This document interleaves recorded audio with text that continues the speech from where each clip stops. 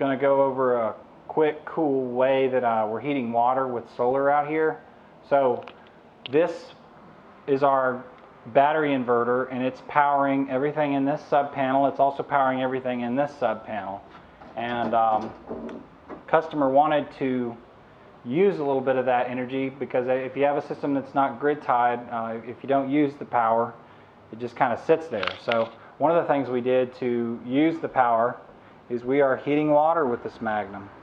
So what we're doing is we have an extra water heater that we've installed, and I've swapped out the elements in this water heater.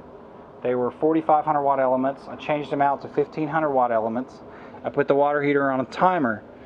We watch the system and check to see when the system is about done with the absorbed charge. Was about 2:30 in the summertime. The system was finishing with an absorbed charge, and at that point, if there wasn't a lot of loads in the house, the solar would only power what was needed in the house to keep the batteries full. So we're using that extra PV that we wouldn't necessarily use, kind of like a dump load, but not necessarily a dump load. So at about 2 o'clock, I have the timer come on, and it kicks this water heater on and heats the water heater.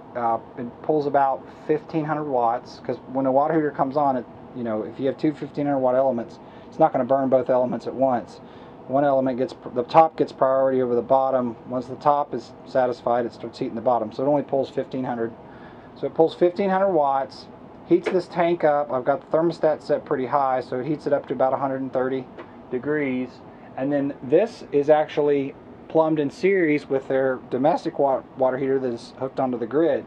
So when they use water, it goes into this tank first, and if they're not here for a week or so, like a lot of people that are vacationers, this is kind of a vacation home for them. So it has about a month or 3 weeks to heat this tank up, and then once this tank is full of hot water, they come here and they turn their faucet on, and their first 50 gallons is coming straight out, getting preheated by the solar.